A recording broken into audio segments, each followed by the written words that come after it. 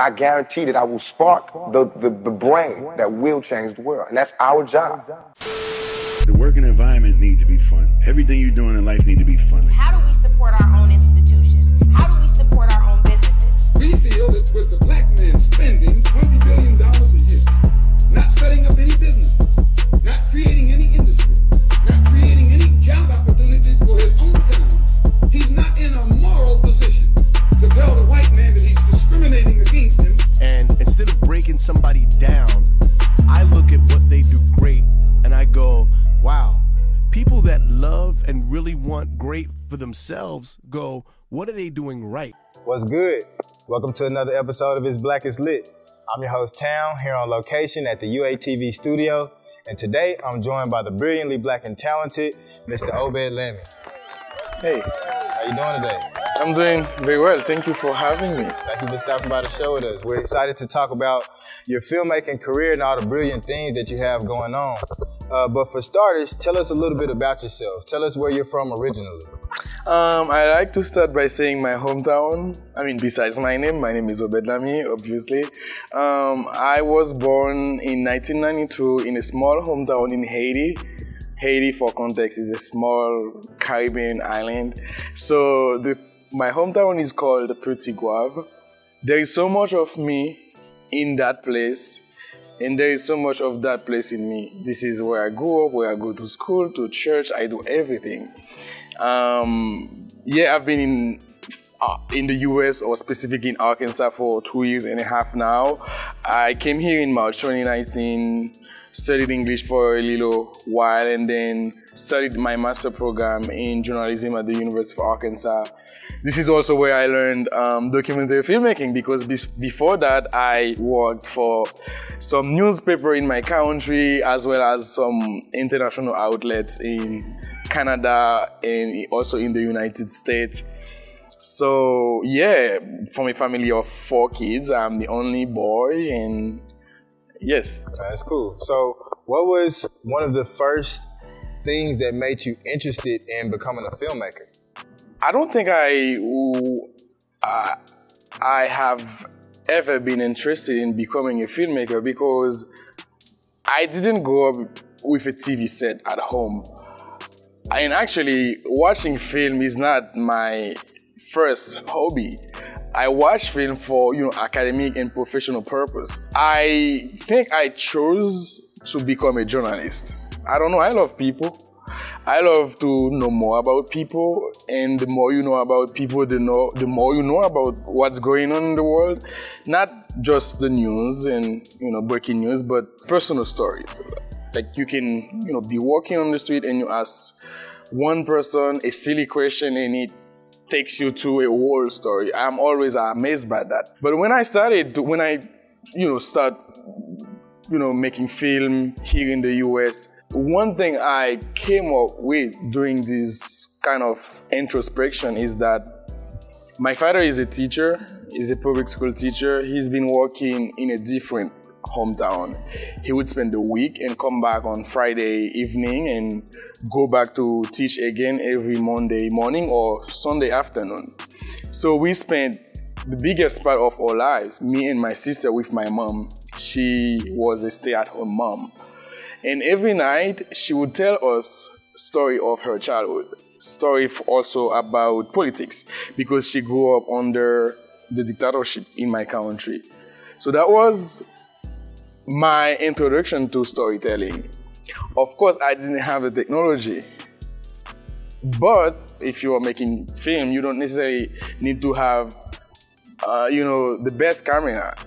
What you need is a story, and story can be everywhere or anywhere. So I feel like, though I didn't grow up with, this sort of equipment, or anyone in my family has never been in the film industry, but I did have my storytelling teacher, who is my mom, and from her I've learned so much, not only the passion for storytelling, but also so much about the history of my country.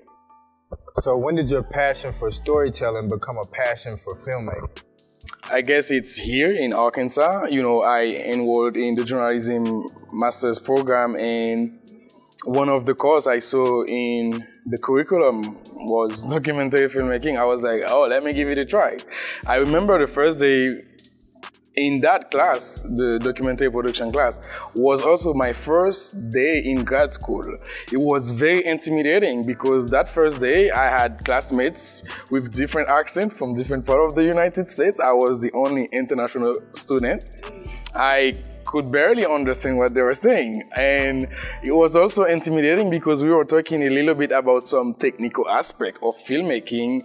I knew a little bit about camera because I was a journalist. I used to work for a multimedia platform, but I didn't know specific language about filmmaking. So I was like, what I'm doing here, it was overwhelming. And right after that, I started to do my homework, listening to every kind of podcast about filmmaking and reading and signing up for, some online platform about documentary filmmaking and watching documentaries, and finally find a little bit my way. My professor, Colin Thurston, she's been very supportive also. I could, show up in office hour. We spoke for long hours, and she, was with me all the step of the way. So, and I did for a class assignment my first documentary. And it turned out very well, and that's when I realized, oh, I can do something. I can do something different.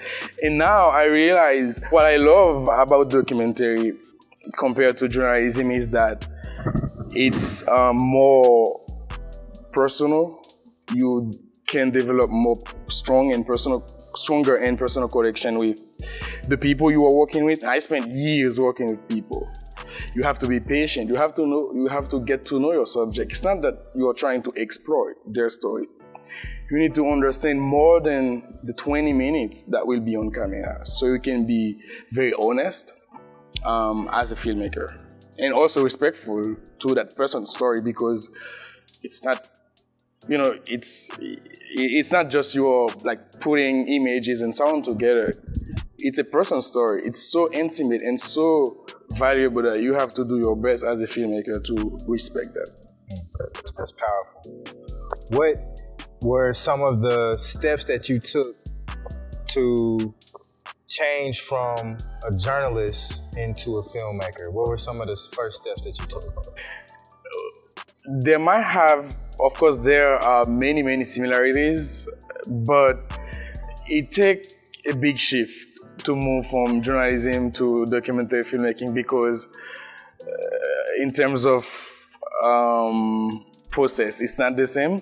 For example, as a journalist, you have to be very objective, although objectivity is such, an illusion. But you have to take a step back from the subject and from the people you are dealing with.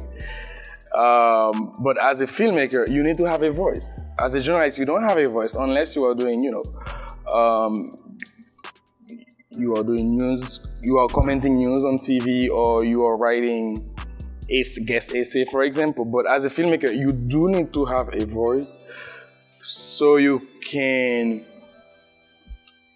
tell a different story, because now your film will be interesting because there is a personal voice, there is a personal perspective that people have not seen before. As a filmmaker, there is an infinite world of possibility. So when I first started, I still had this journalistic mindset that I have to get the facts and be straightforward, but I had to free myself from these restrictions and almost start a new, way of thinking and doing things as a storyteller.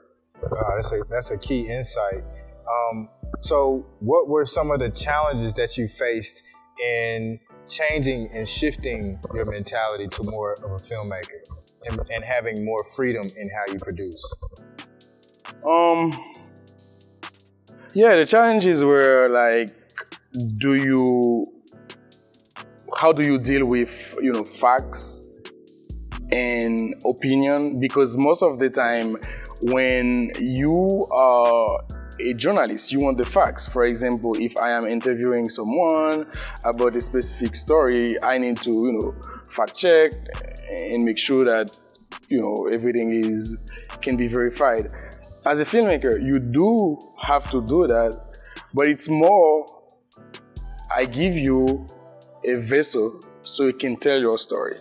And people might feel how they want to feel about it. People might agree with it, people might disagree with it, but at the end of the day, it's gonna be your story, and I use a little bit of my perspective so we can frame it and share it to, to other people. But yes, that has been very, very intense in terms of how do I get the skills, but also how do I get the stories to tell, because I'm not from here. So, the typical trajectory of international student is that you come to these big countries, you sit down in your classroom, you do your assignments, your reading, you get the grades, and you might go back home. But for me, as a journalism student and as a filmmaker, I had to get out of the university community to reach out to other people, because you can't be a filmmaker if you don't have a story to tell. What kind of story do you tell? You don't know the people. You don't know the language also. Are you good enough to ask questions and understand when there is a very obvious language barrier? It was very intimidating. So, in navigating your challenges, tell me some of the early successes that you experienced as a filmmaker. Well, I think things happen in a way that I didn't expect. For example, I can say the fact that my first documentary ever has been screened in maybe 10 film festival is a major success. The first screening actually, or the first film festival actually took place in maybe October 2020 in Little Rock, and that was during the pandemic. So it was a day I will forever remember. The first time I saw my film and my name on a big screen. And yeah, I can say this is a success. But what happened with success is also, at least in my situation, is that, okay, you get the awards and you get some encouragement from different people, friends and professors and everybody. Now what's next? So my life is that I spend so much time and energy in making things happen. Once it happened, just for a minute, I'm happy. And the following minute, I'm like, okay, what I'm gonna do now? But I'm very grateful that I have had this experience and these successes, because it is really encouraging, and it just tells me that this is something I can do. Once it got accepted in those film festival where these people, they don't know me. They don't know the context in which I made the film. They don't know about my experience in filmmaking. If they accept the film, that means it's good, So yeah, I can say this is a success. But my success is also, besides what people can see, is also the relationships you build with people. Because again, there is no way you can be a good filmmaker if you don't have a good story. And there is no way you can have a good story if people don't want to share their story. And to me, though the process can be very draining and exhausting and overwhelming, it can be also very joyful, because you get to see the world differently. It's not every day somebody's gonna sit down in front of a big crowd to say, this is who I am, this is what I've experienced. I don't take that for granted. I value time and energy and those things people have shared with me, and I try to always to pay respect the way I'm making the film, but also to stay in touch with these people, because this is not people I'm just exploiting their story and move forward with my career. These are people I want to know what they are doing. I want to know what's next. This is something I enjoy very much also, and I can say this is a success. Sorry, I can say this is a success because it's not everybody coming to America as a student can have a chance to create that community and being accepted by so many people. I'm very grateful for that. That's awesome. What advice would you give to a young person who's aspiring to become a filmmaker? There is so much to share. In terms of advice, there can be, I don't know, the first thing is you need to make sure that you love, not necessarily filmmaking, but storytelling.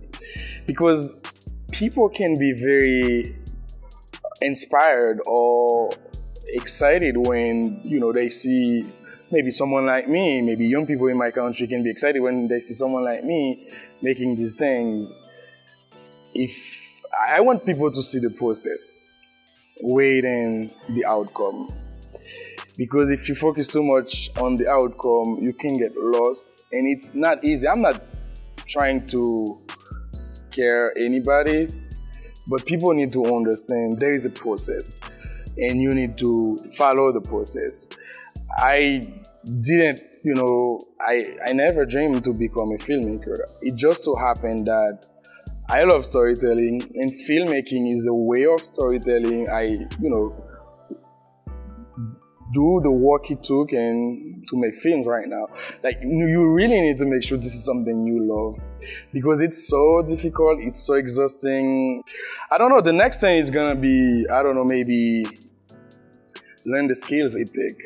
And you will never learn everything at once. You will learn much more from your mistakes. For example, in terms of some small technical mistake, I have learned, for example, to always transfer the files from my SD the same to my drive, or the same day of the filming. Because if you forget, you can have something to shoot the following day and you didn't remember to remove the file and you erase everything. Those things, I don't know. No one told me that before. You have most of the time to make the mistake and realize, wow, this is crazy.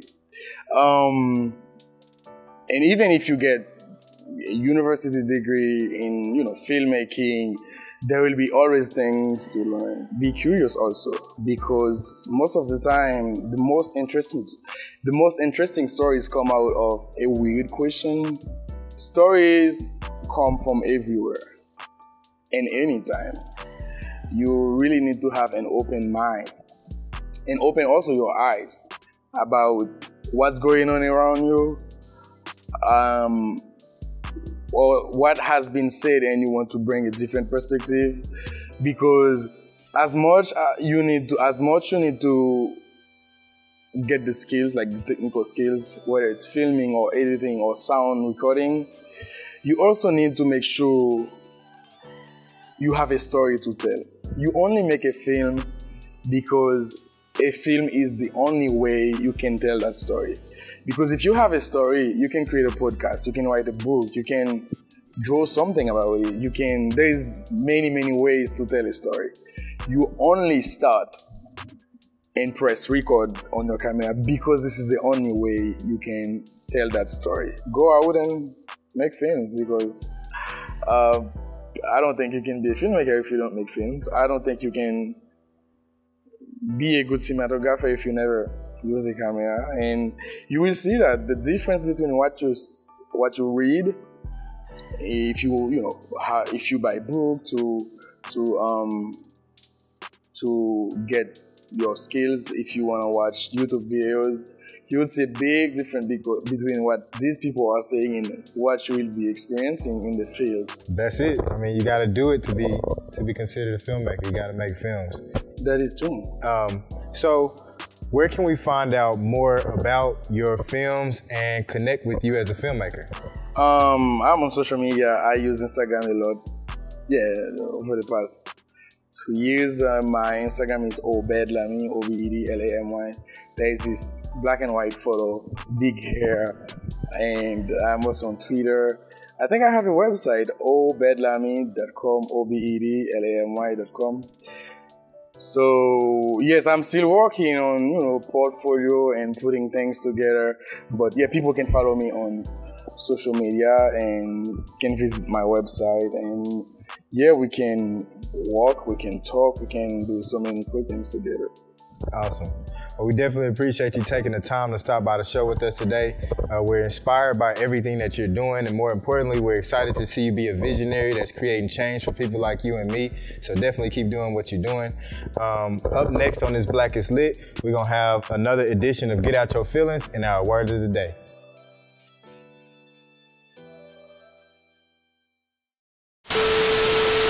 What's good? It's your boy Town the Hood Scholar. It's time to get out your feelings.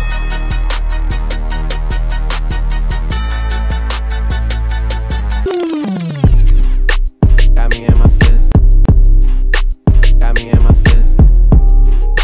Gotta be real with it. Get up out your feelings for this chopper, make you dance like shit. Today, we're gonna talk about gleam chasing. We have more opportunities for success now than at any other time in history. Social and communications transformations require us to clearly define our metrics for success. People chase their dreams every day, but chasing your dreams isn't the end of your journey. Bringing your dreams to life is the result of hard work and determination. But when they come true and you achieve your mission, your countenance gleams. Check this out to see what I mean. There's a gleam, man. There's a gleam.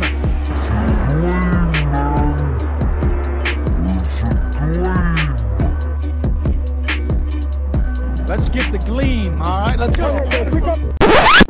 Basically, fulfilled eyes gleam with passion. Dream chasing only takes you to a destination. Gleam chasing means the fulfillment of your purpose. Timing. Now. The choice, judgment, or control of when something should be done. A true visionary knows timing is everything.